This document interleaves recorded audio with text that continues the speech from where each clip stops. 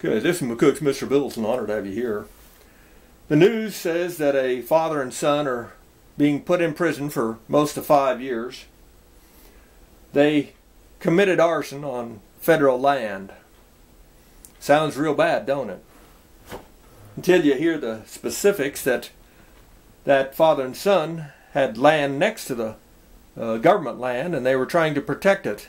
A lightning strike had started a fire. They made a backburn to try to stop the fire, and it was successful. They stopped the fire. They did it themselves. No one helped them out in the middle of nowhere. But the government found out about it. The two men and the burn burned 139 acres of government land. Even the government admitted that it improved the land that they had burned. It was a good thing. At the same time, though, the bureaucracy and the laws that be said it was arson. 5 years in prison.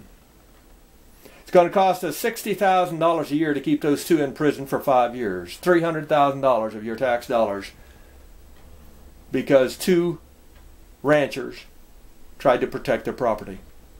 Out here in southwest Nebraska, we have our own problems with government. We had a fire coming up from Kansas. Now, I worked part-time for a ranch for 43 years, and the old rancher, he'd bought a fire truck from one of the local towns and always kept it ready just in case of fire, because they're a long ways from anywhere. The fire was coming up to the state line about a mile away and coming. When we got there, and with the fire truck, our own farm fire truck, and we had two tractors coming in behind us that we'd brought from the farm. A couple of 40-foot discs on them to make breaks for the fire, to stop the fire.